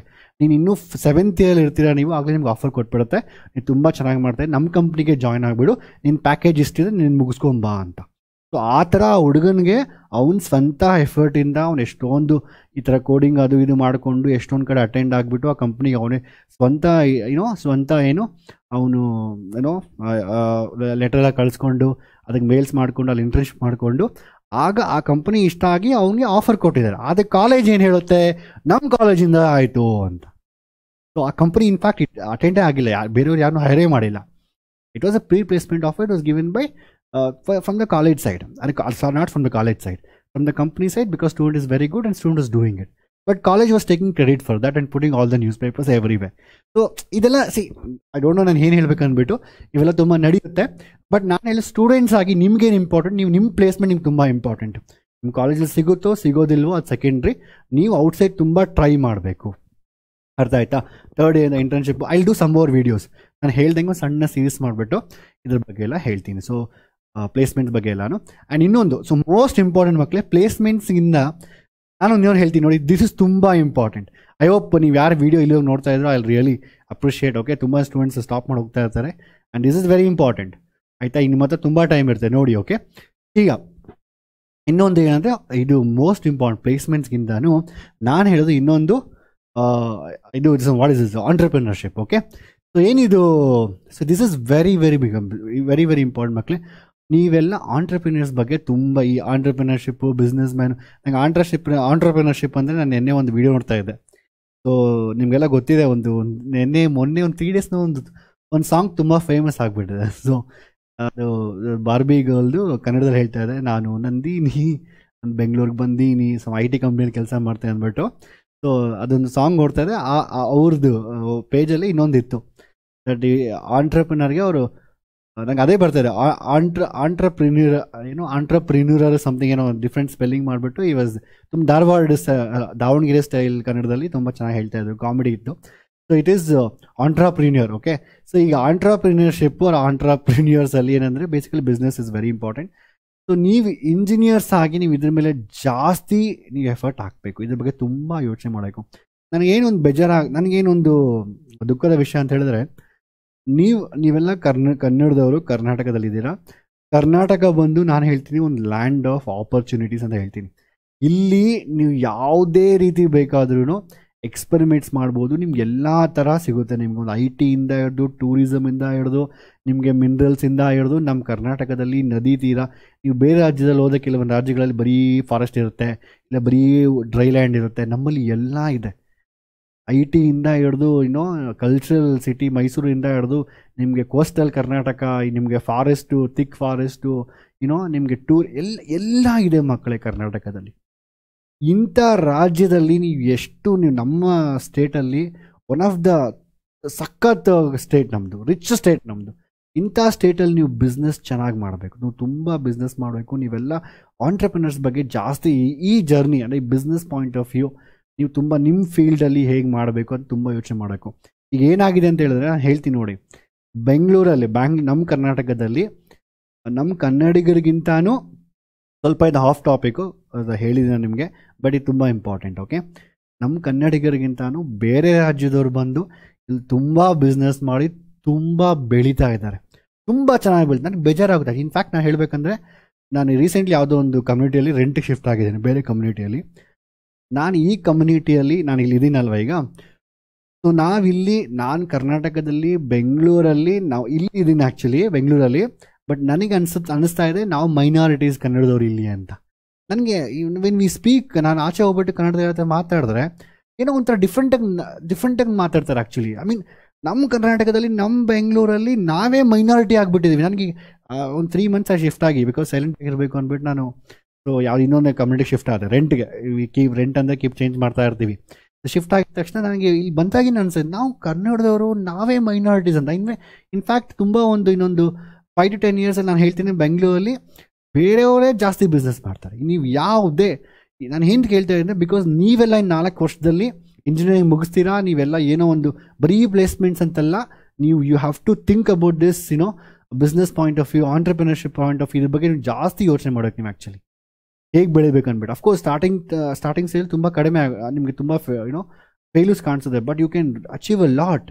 ಇವತ್ತು ಕರ್ನಾಟಕದಲ್ಲಿ ನೀವು ಏನೇ ತಗೊಳ್ಳಿ, ನೀವು ಗ್ರಾಸರಿ, ನೀವು ಎಂಟೈರ್ ಈ ಸೂಪರ್ ಮಾರ್ಕೆಟ್ಸ್ ತೊಗೊಂಡ್ರೆ ಬೇರೆ ರಾಜ್ಯದವರು, ನಮ್ಮ ರಾಜ್ಯದವ್ರು ತುಂಬ ಕಡಿಮೆ. ರೆಸ್ಟೋರೆಂಟ್ ಬಿಸ್ನೆಸ್ ತೊಗೊಂಡ್ರೆ ಇನ್ನೊಂದು ರಾಜ್ಯದವರು, ರಿಯಲ್ ಎಸ್ಟೇಟ್ ಬಿಸ್ನೆಸ್ ತೊಗೊಂಡ್ರೆ ಇನ್ನೊಂದು ರಾಜ್ಯದವರು. ಅಂದರೆ ಏನು ಬೇರೆ ಸ್ಟೇಟವ್ರು ಎಷ್ಟು ಬಿಸ್ನೆಸ್ ಮಾಡ್ತಾಯಿದ್ರು ಗೊತ್ತಾ. ನೀವು ಸ್ಕೂಲ್ಸ್ ಎಜುಕೇಷನ್ ಸಿಸ್ಟಮ್ ಅಂತೂ ಕೇಳೇಬೇಡಿ, ಇಲ್ಲ ಇನ್ನೊಂದು ಬೇರೆ ರಾಜ್ಯದವರು. ಆ್ಯಕ್ಚುಲಿ ನಾನು ಬೇಕಾದ್ರೆ ನಾನು ಹೇಳ್ತೀನಿ, ನನಗೇನು ಅದರಲ್ಲಿ I can tell the names of States also. ಈ ಥರ ಆ್ಯಕ್ಚುಲಿ ಬೇಸಿಕಲಿ ಮಕ್ಕಳೇ. ಸೊ ಬೇರೆಯವ್ರು ಬಂದು ಇಲ್ಲಿ ಎಷ್ಟು ಬಿಸ್ನೆಸ್ ಮಾಡಿ ಎಷ್ಟು ಡೆವಲಪ್ ಆಗ್ತಾ ಇದ್ದಾರೆ, ದೇ ಆರ್ ಆಕ್ಯುಪೈಯಿಂಗ್. ಇನ್ನೊಂದು 10 ವರ್ಷದಲ್ಲಿ ಕನ್ನಡ ಪೀಪಲ್ ಬಿಕಮ್ಸ್ ಮೈನಾರಿಟೀಸ್. ನಾವು ಮೈನಾರಿಟಿ ಆಗಿಬಿಡ್ತೀವಿ ಇಲ್ಲಿ. We have to listen to them. ಏನಕ್ಕೆ ಅಂದರೆ ನಮ್ಮ ಬಿಸ್ನೆಸ್ ನೀವೆಲ್ಲ ಬರೀ ಈಗ recently I tell you one by one, ಆಯಿತಾ. ಸೊ ಈಗ ರೀಸೆಂಟ್ಲಿ ಮೊನ್ನೆ ನನ್ನ ಫ್ರೆಂಡ್ ಒಬ್ಬ ಬಂದಿದ್ದ ಆ್ಯಕ್ಚುಲಿ. ನಾನು ಹಾಸ್ ಗೇಮ್, ನಾನು ಬೇರೆ ಹಿಂದಿಯವನು ಆ್ಯಕ್ಚುಲಿ, ಉತ್ತರ ಕರ್ನಾಟಕ ಅಲ್ಲ, ಇದು ನಾರ್ತ್ ಇಂಡಿಯಾ. ಸೊ ಅವನು ಅಲ್ಲಿ ಬಂದಿದ್ದ actually. I lost name. So ನೀನೇನು ಕನ್ನಡ ಕಲ್ತಿದ್ದೇನಪ್ಪ 2 ವರ್ಷದಿಂದ ಅಂತ. ಒಂದು ವರ್ಡ್ ಕಲ್ತಿಲ್ಲ. ಬಟ್ ಈ ಸೇಸ್ ನಾನು ತಮಿಳು ಕಲ್ತ್ಕೊತಾ ಇದ್ದೀನಿ ಅಂದ್ಬಿಟ್ಟು. ಎಂದಕ್ಕೆ ತಮಿಳು ಕಲ್ತ್ಕೊತಾ ಇದೆಯಾ? ನಮ್ಮ ಆಫೀಸಲ್ಲೆಲ್ಲ ತಮಿಳವ್ರು ಇರೋದು ಆ್ಯಕ್ಚುಲಿ. ನನ್ನ ಜೊತೆ ಎಲ್ಲ ಜಾಸ್ತಿ ತಮಿಳವ್ರು ಇರೋದು, ಅದಕ್ಕೆ ತಮಿಳು ಕಲ್ತ್ಕೊತಾ ಇದ್ದೀನಿ. ಕನ್ನಡ ಒಂದು ವರ್ಡು ಬರೋದಿಲ್ಲ. ಸೊ IT ಇಂಡಸ್ಟ್ರಿಯಲ್ಲಿ full I can't even imagine. ಈಗ ನೀವು ಗ್ರೋಸರಿ ಮಾರ್ಕೆಟ್ಸ್ಗೆ ಹೋಗಿ, ನಾನು ಈ 3 ಸತಿ ಮನೆ ಚೇಂಜ್ ಮಾಡಿದ್ದೀನಿ. 3 ಸತಿ ರೆಂಟಿಗೆ ಚೇಂಜ್ ಮಾಡ್ತಾ ಇರ್ತೀನಿ. ಸೊ ರೆಂಟಿಗೆ ಚೇಂಜ್ ಮಾಡಿದಾಗೆಲ್ಲ ನಾನು 90% ನಾನು ಗ್ರೋಸರೀಸ್ ತೊಗೊಂಡಿದ್ದೆ ಎಲ್ಲಿ ಗೊತ್ತಾ? ಕೇರಳದವರಿಂದ. ಅಷ್ಟು ಸೂಪರ್ ಮಾರ್ಕೆಟ್ಸ್ ಇಡೀ ಹೋಲ್ ಬೆಂಗಳೂರೇ ಅವ್ರದ್ದು. ನಾನು ಈ ನಡುವೆ ಕನ್ನಡದವ್ರು ಹುಡುಕಿ ತೊಗೊತಾ ಇದ್ದೀನಿ ಎಲ್ಲ. It is become like compulsion ಆಗಿಬಿಟ್ಟಿದೆ ಆ್ಯಕ್ಚುಲಿ. ರೆಸ್ಟೋರೆಂಟ್ಸ್ ತಗೊಳ್ಳಿ, ಆಂಧ್ರದವ್ರದ್ದು. Hole real estate mafia in Bengaluru is controlled by Andhra people. ನಾನು ಹೇಳ್ತೇನೆ, education sector is controlled by Andhra people. ನನಗೆ ಲಾಸ್ಟ್ ಇಯರ್ ಒಬ್ಬ ಸ್ಟೂಡೆಂಟ್ ನನಗೆ ವಿಡಿಯೋ ಮಾಡ್ತಾ ಇದೆ actually. It's completely of topic, ಆಯಿತಾ. ಇದೆಲ್ಲ ಇಂಪಾರ್ಟೆಂಟ್, ನಾನು ಹೇಳಬೇಕು ಅಂದ್ಕೊಂಡು ನಿಮಗೆಲ್ಲನೂ. ನನಗೆ 3 ಮಂತ್ಸ್ ತುಂಬ ಫೀಲ್ ಆಗ್ತಾ ಇದೆ. ನಂಗೆ ಲಾಸ್ಟ್ ಒಬ್ಬ ಸ್ಟೂಡೆಂಟ್ ನನಗೆ ವಿಡಿಯೋ ಮಾಡಿ ಆನ್ಲೈನ್ ಲೆಕ್ಚರ್ಸಲ್ಲಿ ಲೈವ್ ಕ್ಲಾಸಲ್ಲಿ ನಾನು ಕೇಳಿದೆ ಎಂತಕ್ಕಪ್ಪ ನಿಂಗೆ ಅರ್ಥ ಆಗಿಲ್ಲ ಅಂದ್ಬಿಟ್ಟು. ಸೊ ನಾನು ಬಳ್ಳಾರಿಯಿಂದ ನಾನು ಯಾವುದೋ ಒಂದು ಕಾಲೇಜ್ ಹೋಗ್ತಾ ಇದ್ದೀನಿ ಇಲ್ಲಿ. ಸೊ ಫೀಸ್ ಮಾತ್ರ 2 ಲಕ್ಷ ಇದೆ. ಬಟ್ ಅವರು ಟೀಚಿಂಗ್ ತೆಲುಗಲ್ಲಿ ಮಾಡ್ತಾ ಇದ್ದಾರಂತೆ. ಅಂದರೆ ಅರ್ಥ ಮಾಡ್ಕೊಳ್ಳಿ, ಬೇಸಿಕಲಿ ನಮ್ಮ ಕರ್ನಾಟಕದಲ್ಲಿ ಕಾಲೇಜೆಲ್ಲ ಸ್ಕೂಲ್ಸ್ ಎಲ್ಲ ಬಂದು ಬೇರೆ ರಾಜ್ಯದವರು. ಇಲ್ಲಿ ಅಟ್ಲೀಸ್ಟ್ ಇಲ್ಲಿ ಬಂದು ಕನ್ನಡ ಲೆಕ್ಚರ್ಸ್ಗಳು ತೊಗೊತಾ ಇಲ್ಲ. They are not even taking Kannada lectures. ತೊಗೊಂಡಿರ ಅವ್ರ ರಾಜ್ಯದಿಂದನೇ ಟೀಚರ್ಸ್ ತೊಗೊಂಡ್ಬಂದು ಇಲ್ಲಿ ಟೀಚ್ ಮಾಡಿ, ಅದು ಕನ್ನಡ ಟೀಚಿಂಗ್ ಎಲ್ಲ ಮಾಡೋದು ಅರ್ಧ ಇಂಗ್ಲೀಷು ಅರ್ಧ ತೆಲುಗುಲ್ಲಂತೆ. 2 ಸ್ಟೂಡೆಂಟ್ ವಾಸ್ ಟೆಲ್ಲಿಂಗ್ ಮಿ. ನನಗೆ ಸ್ಟೂಡೆಂಟ್ ಹೇಳ್ತಾ ಇದ್ರು, ಸರ್ ನಂಗೆ ಏನೂ ಅರ್ಥನೇ ಆಗೋದಿಲ್ಲ ಸರ್, ಅವ್ರ ಭಾಷೆ ಹೇಳ್ತಾ ಇರ್ತಾರೆ. ಎಷ್ಟು ಡಾಮಿನೇಷನ್ನು ಅಂದರೆ ಇವತ್ತು ಅರ್ಥ ಮಾಡ್ಕೊಳ್ಳಿ ಮಕ್ಕಳು. It's very very important. ನೀವೆಲ್ಲನೂ 4 ವರ್ಷ ಇಂಜಿನಿಯರಿಂಗ್ ಆದಮೇಲೆ ಯು ಹ್ಯಾವ್ ಟು ಬ್ರಿಂಗ್, ನೀವೆಲ್ಲ ಬಿಸ್ನೆಸ್ ಪಾಯಿಂಟ್ ಆಫ್ ವ್ಯೂ ಯೋಚನೆ ಮಾಡಬೇಕು. ಯು ಹ್ಯಾವ್ ಟು, ನೀವು ಒಂದು ಶಾಪ್ ಓಪನ್ ಮಾಡಬೇಕು. So don't think always engineering. There are so many ಕೇಸನ್ನು ಹೇಳ್ತೀನಿ. 4 ವರ್ಷ ಇಂಜಿನಿಯರಿಂಗ್ ಮಾಡಿರೋ ಸ್ಯಾಲ್ರಿಗಿಂತ ಒಂದು ಸಣ್ಣ ಬಿಸ್ನೆಸ್ ಮಾಡೋ ಬೆಂಗಳೂರಲ್ಲಿ they are earning 10 times more than people after doing engineering and doing some service sector and all. ಯೋಚನೆ ಮಾಡಿ, ನಿಮ್ದು ಯಾವುದೋ ಒಂದು ಪ್ರಾಡಕ್ಟ್ ಇದೆ, ಯಾಕೆ why we to always go to. ನಾನು ರೀಸೆಂಟ್ಲಿ ಹುಬ್ಳಿ ಧಾರವಾಡ ಹೋಗ್ತಾ ಇದ್ದೆ. ಯಾವ್ದು ದೊಡ್ಡ ಆಂಧ್ರ ರೆಸ್ಟೋರೆಂಟ್, ದೊಡ್ಡ ಪೋಸ್ಟರ್ಸ್ ಎಲ್ಲ ಕಡೆ, ಹೋಲ್ ಹುಬ್ಳಿ ಧಾರವಾಡ ಎಲ್ಲ ಕಡೆ ಅದರದೇ banners. Why we are promoting? ನೀವು ಯಾಕೆ why can't you promote hour native food? Why you to eat Hyderabad biryani? We can ಈಟ್ ನಮ್ಮ ದೊಣ್ಣೆ ಬಿರಿಯಾನಿ ಸರಿ ಇಲ್ವಾ? We have Mysuru pulao, we have Mysuru Pak, Davanagere. You have to market it ಮಕ್ಕಳೇ. ನೀವೆಲ್ಲ C you are all from this background. ನೀವು different ಡಿಸ್ಟ್ರಿಕ್ಸಿಂದ ಇರ್ತೀರಾ. ಪ್ರತಿಯೊಂದು ನಿಮ್ಮ ಡಿಸ್ಟ್ರಿಕ್ಟಲ್ಲಿ ಏನೋ ಒಂದು ಕಲ್ಚರ್ ಇರುತ್ತೆ, ಏನೋ ಒಂದು ಆಹಾರ ಇರುತ್ತೆ, ಇಲ್ಲ ಏನೋ ಒಂದು ಪ್ರಾಡಕ್ಟ್ ಇರುತ್ತೆ. ಅದನ್ನು ಮಾರ್ಕೆಟಿಂಗ್ ಮಾಡಬೇಕು. ನೀವು ಮಾರ್ಕೆಟಿಂಗ್ ಮಾಡಿ ಬಿಸ್ನೆಸ್ ಮಾಡೋದನ್ನ ಕಲಿಬೇಕು. You have to learn this. ನನಗೆ ಐ ಆಮ್ ಫೀಲಿಂಗ್ ಆ್ಯಕ್ಚುಲಿ ನಾನು ತುಂಬ ಜಾಸ್ತಿ ಹೇಳ್ತಾ ಇದ್ದೀನಿ, but because I mean pain. ನಾನು ರೀಸೆಂಟ್ಲಿ 3 ತಿಂಗಳೇ ನಾನು ಚೆಕ್ ಮಾಡ್ತಾ ಇದ್ದೀನಿ. ನಾನು ಇಷ್ಟೊಂದು ಚೆಕ್ ಮಾಡಿರಲ್ಲ. ನಾನು recently whenever I go to grocery market, ನಾನು ಫಸ್ಟ್ ಏನು ಚೆಕ್ ಮಾಡ್ತಾ ಇರಲ್ಲ. ನಾವು ಅಬ್ಸರ್ವಿಂಗ್ ದ ಗ್ರೋಸರಿ ಮಾರ್ಕೆಟಲ್ಲಿ ಕನ್ನಡದವ್ರು, ನಮ್ಮಲ್ಲಿ ಏನು ಪ್ರೊಡ್ಯೂಸ್ ಎಲ್ಲ ಗ್ರೋಸರಿ ಮಾರ್ಕೆಟಲ್ಲಿ ಇರೋದೇ ಇಲ್ಲ. ಎಲ್ಲ entire market, entire super market ಅವ್ರದ್ದು. ಅಲ್ಲಿರೋ ಪ್ರಾಡಕ್ಟ್ಸ್ ಎಲ್ಲನೂ ಅವ್ರ ಕಡೆ ತೊಗೊಂಡಿರ್ತಾರೆ, ನಾವು ಹೋಗಿ ತೊಗೊತೀವಿ. ಸೊ ಇದು ನಮ್ಮ ರಾಜ್ಯದ ರೈತರಿಗೆಲ್ಲ ಪ್ರಾಬ್ಲಮ್ ಆಗುತ್ತೆ. ನಾನು ಎಷ್ಟೊಂದು ಹೇಳ್ತಾನೆ ಇರ್ತೀನಿ. So it's not, I don't know whether ನಾನು ಹೇಳಬೇಕು ಅನ್ನೋ ಗೊತ್ತಿಲ್ಲ. ಬಟ್ ಅಫ್ಕೋರ್ಸ್ ನಾನು ಕರ್ನಾಟಕದವನು, ನಾನು ಕನ್ನಡದವನು, ನಮ್ಮ ಸ್ಟೂಡೆಂಟ್ ನಾನು ಹೇಳ್ತೀನಿ. ಇಟ್ ಈಸ್ ನನ್ನ ರೆಸ್ಪಾನ್ಸಿಬಿಲಿಟಿ. ಯಾಕಂದರೆ ಬೇರೆಯವರೆಲ್ಲ ಬಂದು ತುಂಬ ಚೆನ್ನಾಗಿ ಬೆಳೀತಾ ಇದ್ದಾರೆ. ಇಲ್ಲಿ ನಮ್ಮ ಕನ್ನಡದ ಯಾರು ಬೆಳೀತಾನೆ ಇಲ್ಲ ಆ್ಯಕ್ಚುಲಿ. ಇದು ನೋಡಿ ನನಗೆ ತುಂಬ ಉರಿತಾ ಇದೆ ಆ್ಯಕ್ಚುಲಿ. ಅರ್ಥ ಆಯ್ತಾ? ಸೊ ನಂಗೆ ಅರ್ಥ ಆಗುತ್ತೆ. ಸೊ ಯಾರು ಎಲ್ಲಿ ಬೇಕಾದ್ರೂ ಬಿಸ್ನೆಸ್ ಮಾಡ್ಬೋದು. I understand that. ಈಗ ಬೇರೆಯವ್ರು ಬಂದು ಇಷ್ಟೊಂದು ಇಲ್ಲಿ ಬಿಸ್ನೆಸ್ ಮಾಡೋಕ್ಕಂದ್ರೆ ನೀವು ಹೋಗಿ ಬಿಸ್ನೆಸ್ ಬೇರೆ ಕಡೆ ಮಾಡ್ತಾ ಇದ್ದೀರಾ? ನಾನು ರೀಸೆಂಟ್ಲಿ ಕೇರಳ ಹೋಗಿದ್ದೆ. ಇಡೀ ಹೋಲ್ ಕೇರಳ ಸುತ್ತೀನಿ, ಒಂದು ಕನ್ನಡ ರೆಸ್ಟೋರೆಂಟ್ ಸಿಕ್ಕಿಲ್ಲ. ಕರ್ನಾಟಕದವ್ರು ಒಂದು ಕನ್ನಡ ಮಾತಾಡೋರು ಸಿಕ್ಕಿಲ್ಲ ನನಗೆ. ಬಟ್ ಇಲ್ಲಿ ಎಲ್ಲ ನಾನು ಲ್ಯಾಂಗ್ವೇಜ್ ಬಗ್ಗೆ ಐ ಆಮ್ ನಾಟ್ ಕ್ರಿಯೇಟಿಂಗ್ ಹೇಟ್ರೇಡ್. ನಾನು ಹೇಟ್ರೇಡ್ ಹೇಳ್ತಾ ಇಲ್ಲ. ನಾನು ಹೇಳ್ತಾ ಇದ್ದೀನಿ ಅಂದರೆ ಬೇರೆಯವ್ರು ಯಾವ ರೀತಿ ಬಂದು ಇಲ್ಲಿ ಮಾಡ್ತಿದ್ರು, ನೀವು ನಿಮ್ಮ ರಾಜ್ಯದಲ್ಲಿ ನೀವು ಮಾಡಿ, ಯೋಚನೆ ಮಾಡಿ ಹೆಂಗೆ ಮಾಡಬೇಕು, ನಿಮ್ಮ ಊರಲ್ಲಿರೋ ಪ್ರಾಡಕ್ಟ್ಸ್ ಹೆಂಗೆ ಡೆವಲಪ್ ಮಾಡಬೇಕು, ಅಗ್ರಿಕಲ್ಚರ್ ಹೆಂಗೆ ಡೆವಲಪ್ ಮಾಡಬೇಕು, ಯಾವ ರೀತಿ. ಕೆಲವೊಂದು ಬರ್ತಾರೆ ಕನ್ನಡ ಸ್ಟಾರ್ಟಪ್ಸ್ ಎಲ್ಲನೂ, ತುಂಬ ಸಂತೋಷ ಆಗಿದೆ. ಬಟ್ ನೀವು ಇದ್ರ ಬಗ್ಗೆ ಯೋಚನೆ ಮಾಡಿ. So it is something really painful for me. ನಾನೊಂದು 3 months ನನಗೆ specially I came to some gated community. ಇಲ್ಲಿ ಬಂದಾದ್ಮೇಲೆ ತುಂಬ ಫೀಲಿಂಗ್ ಬಂದುಬಿಟ್ಟಿದೆ ನನಗೆ. ಏನಿದು, ಐ ಮೀನ್ ಕನ್ನಡದಲ್ಲಿ ಮಾತಾಡೋದು ನಮ್ಗೆ ರೆಸ್ಪೆಕ್ಟ್ ಇಲ್ಲ ಇಲ್ಲಿ ಅಂದ್ಬಿಟ್ಟು, ನಮ್ಮ ಬೆಂಗಳೂರಲ್ಲಿ ನಾನು ಕನ್ನಡದಲ್ಲಿ ಮಾತಾಡೋದು ನೀವು ನನ್ನ ಹತ್ರ ಮಾತಾಡೋದಿಲ್ಲ actually, what is this non sense ಅಂತ. ಎನಿವೇರ್, ಸೊ ಈ ಥರ. ಸೊ ಐ ಡೋಂಟ್ ನೋ, ನನಗೆ ತುಂಬ ಆಫ್ ಟಾಪಿಕ್ ಹೋದೆ. ಸೊ ಇಲ್ಲಿ, ಸೊ ದಿಸ್ ಇಸ್ ವಾಟ್, ಇದು ಪ್ಲೇಸ್ಮೆಂಟ್ಸ್ ಬಗ್ಗೆ, ಕ್ಯಾಂಪಸ್ ಪ್ಲೇಸ್ಮೆಂಟ್ಸ್ ಆಗಲಿ, campus placements, full campus, of campus. So placement ಬಗ್ಗೆ, ಸೊ ಆದಷ್ಟು ನೀವು ನಿಮ್ಮ ಕಾಲೇಜಲ್ಲಿ ಕ್ಯಾಂಪಸ್ ಪ್ಲೇಸ್ಮೆಂಟ್ ಟ್ರೈ ಮಾಡಿ. ಸೊ ನಿಮ್ಗೆ ಅಲ್ಲಿ ನಿಮ್ಗೆ ಬೇಕಾಗಿರೋ ಸಿಕ್ಕಿಲ್ಲ, ನೀವು ಯಾವುದೋ ಸಿವಿಲ್ ಮಾಡ್ತಾ ಇದ್ದೀರಾ, ಮೆಕ್ಯಾನಿಕಲ್ ಮಾಡ್ತಾ ಇದ್ದೀರಾ ಅಲ್ಲಿ, ಬಟ್ ಅಲ್ಲಿ ಸಿಕ್ಕಿಲ್ಲ ಅಂದರೆ try full campus, try of campus also. So ಅದಾದಮೇಲೆ this is only 3 ways you can get in to A company. So don't worry, ನಂಗೆ ಪ್ಲೇಸ್ಮೆಂಟ್ ಆಗಿಲ್ಲ, ಕಾಲೇಜ್ ಚೆನ್ನಾಗಿಲ್ಲ, ಕಾಲೇಜಲ್ಲಿ ಪ್ಲೇಸ್ಮೆಂಟ್ಸ್ ಇಲ್ಲ ಅಂತ ಹೇಳಿದ್ರೆ, you still have options of full campus and of campus placements. And also ನಾನು ಹೇಳ್ದಂಗೆ ದಯವಿಟ್ಟು ಬಿಸ್ನೆಸ್ ಪಾಯಿಂಟ್ ಆಫ್ ವ್ಯೂ ಅಲ್ಲಿ ಯೋಚನೆ ಮಾಡಿ. ಬೆಂಗಳೂರಲ್ಲಿ ನಾನು ಹೇಳೋಕ್ಕಾಗೋದಿಲ್ಲ ಎಷ್ಟು ದುಡ್ಡಿದೆ ಗೊತ್ತಾ. Actually Bengaluru is IT capital. ಅದೇ ಅಂತಲ್ಲ, ಹೋಲ್ ನಮ್ಮ ಕರ್ನಾಟಕದಲ್ಲಿ ರಿಚ್ ಸ್ಟೇಟು. ಇಂಥ ಲ್ಯಾಂಡ್ ಆಫ್ ಆಪರ್ಚುನಿಟೀಸಲ್ಲಿ ನೀವು ಬೆಳೆದು ನಿಂತ್ಕೊಬೇಕು. ಆ್ಯಕ್ಚುಲಿ 4 ವರ್ಷ ಆದಮೇಲೆ ಕಷ್ಟಪಟ್ಟು ಬಿಸ್ನೆಸ್ ಮಾಡಿ ಡಿಫ್ರೆಂಟ್ ಫೀಲ್ಡಲ್ಲಿ, ಎಲ್ಲ ಫೀಲ್ಡ್ಸಲ್ಲಿ ಹೋಗಿ ನುಗ್ಗಿ ಚೆನ್ನಾಗಿ ಬಿಸ್ನೆಸ್ ಮಾಡಿ. ನನಗೇನು ಗೊತ್ತಾ ಆಸೆ, ನಾನು ಎಲ್ಲ ಆಚೆ ಹೋದ್ರೂ ಎಲ್ಲ ಕನ್ನಡದವ್ರು ಇರಬೇಕು. ಈಗ ಬೇರೆ ರಾಜ್ಯದಲ್ಲಿ ಹೇಗೆ ಎಲ್ಲಾದ್ರೂ ಹೋದಾಗ ಎಲ್ಲ ಅವ್ರವರೇ ಇರ್ತಾರೋ, ಅವ್ರಲ್ಲಿ ಅಷ್ಟು ಒಗ್ಗಟ್ಟಿದೆಯೋ, ನಾನು ಆಚೆ ಬಂದಾಗ ನಮ್ಮವರೆಲ್ಲ ನಂಗೆ ಕಾಣಿಸ್ಬೇಕು. I want to go to ನಾನು ಯಾವುದಾದ್ರು ಒಂದು ಶಾಪ್ಗೆ ಹೋದಾಗ ಅಲ್ಲಿ ಕನ್ನಡದವ್ರದೇ ಮಾತಾಡಬೇಕು, ಅವತ್ತೇ ತೊಗೊಳ್ಬೇಕು ನನ್ನ ಐಟಮ್ಸ್ನ. ಐ ಡೋಂಟ್ ಬೈ, ನಾನು ಬೇರೆ ಕಡೆ ಎಲ್ಲ ಬೈ ಮಾಡೋಂಗೆ ಇಷ್ಟ ಇಲ್ಲ. ಬಿಕಾಸ್ ಬೇರೆ ಕಡೆ ಯಾರು ಅಲೋ ಮಾಡ್ತಾ ಇಲ್ವಲ್ಲ. ನೀವು ಬೇರೆ ರಾಜ್ಯದಲ್ಲಿ ಹೋಗ್ಬಿಟ್ಟು ನೀವು ಬಿಸ್ನೆಸ್ ಟ್ರೈ ಮಾಡಿದ್ರೆ ನಿಮ್ಮನ್ನು ತುಳಿದಾಕ್ತಾರೆ. ಅವರಲ್ಲಿ ತುಂಬ ಒಗ್ಗಟ್ಟಿರುತ್ತೆ ಅವರಲ್ಲಿ. ನಿಮ್ಮನ್ನು ಒಂಚೂರು ನೀವು ಅವ್ರನ್ನ ಬಿಟ್ಟು ನೀವು ಬೇರೆ ಬಿಸ್ನೆಸ್ ಮಾಡೋಕ್ಕಾಗೋದಿಲ್ಲ, ನೀವು ಬೇರೆ ರಾಜ್ಯದಲ್ಲಿ ಮಾಡೋಕ್ಕಾಗೋದಿಲ್ಲ. ಅವ್ರಲ್ಲಿ ತುಂಬ ಒಗ್ಗಟ್ಟಿದೆ, ನಮ್ಮಲ್ಲಿ ಒಗ್ಗಟ್ಟಿಲ್ಲ. ಸೊ ಎಲ್ಲರೂ ಇಲ್ಲಿ ಮಾಡ್ತಾಯಿದ್ದಾರೆ, ಚೆನ್ನಾಗಿ ಬಿಸ್ನೆಸ್ ಮಾಡ್ತಾಯಿದ್ದಾರೆ. ಇದು ನಂಗೆ ನೋಡಿ ಬೇಜಾರಾಗ್ತಾ ಇದೆ. ಸೊ ನೀವೆಲ್ಲ ಯೋಚನೆ ಮಾಡಿ. You have to, after you do engineering ಯೋಚನೆ ಮಾಡಿ, ಹೇಗೆ ಮಾಡ್ಬೇಕು ನಾವು ಕೆಲಸ ಮಾಡ್ಕೊಂಡೇ ಯೋಚನೆ ಮಾಡಿ. ಎಷ್ಟು ಆಪರ್ಚುನಿಟೀಸ್ ಇದೆ ಅಂದರೆ ನಾನು ಹೇಳೋಕ್ಕೆ ಆಗೋದಿಲ್ಲ. ಅಷ್ಟು ಬೇರೆಯವ್ರು ಬಂದು ದುಡಿತಾ ಇದ್ದಾರಲ್ಲ ಆ್ಯಕ್ಚುಲಿ, ಅಷ್ಟು ಕೋಟಿ. ಎನಿವೆ, ನಾನು ತುಂಬ ಹೇಳ್ತಾನೆ ಇದ್ದೀನಿ. So this is about. So ನನಗೆ ಪ್ಲೇಸ್ಮೆಂಟ್ಸ್ ಬಗ್ಗೆ ನಿಮ್ಗೆ ಕಂಪ್ಲೀಟ್ ಐಡಿಯಾ ಬಂದಿದೆ ಅಂತ ಅನಿಸುತ್ತೆ. ಆ್ಯಂಡ್ ನನ್ನ next ವೀಡಿಯೋಸಲ್ಲಿ I think may be gate, ನಿಮ್ಗೆ ಏನು ಬೇಕಂತ ನನಗೆ ವೀಡಿಯೋ ಕಮೆಂಟ್ ಮಾಡಿ ಹೇಳಿ. ಸೊ ಒಂದು ಗೇಟ್ ಎಕ್ಸಾಮ್ಸ್ ಬಗ್ಗೆ, ಹೈಯರ್ ಎಜುಕೇಷನ್ ಬಗ್ಗೆ ಅಂದ್ಕೊಂಡಿದ್ದೀನಿ. ಅದಾದಮೇಲೆ ನಂತರ ನಾನು ಪ್ರಾಜೆಕ್ಟ್ ಬಗ್ಗೆ ಡಿಸ್ಕಸ್ ಮಾಡೋಕ್ಕೆ. As A told you, ನನಗೇನಿಗೆ full ಕ್ಯಾಂಪಸಲ್ಲಿ first ನನಗೆ ಪ್ಲೇಸ್ಮೆಂಟ್ ಆಯಿತು ಅಂತ ಹೇಳಿದ್ರೆ, ನನ್ನ ಪ್ರಾಜೆಕ್ಟ್ ತುಂಬ ಚೆನ್ನಾಗಿ ಮಾಡಿದ್ದೆ. ಪ್ರಾಜೆಕ್ಟ್ ಬಂದುಬಿಟ್ಟು ತುಂಬ ಟಫ್, ತುಂಬ 2-3 ಕಾಲೇಜ್ ಓಡಾಡಿ, ತುಂಬ ರಿಸರ್ಚ್ ಜರ್ನಲ್ಸ್, ನಾನು ಕಾಪಿ ಹೊಡಿಬೋದಾಗಿತ್ತು.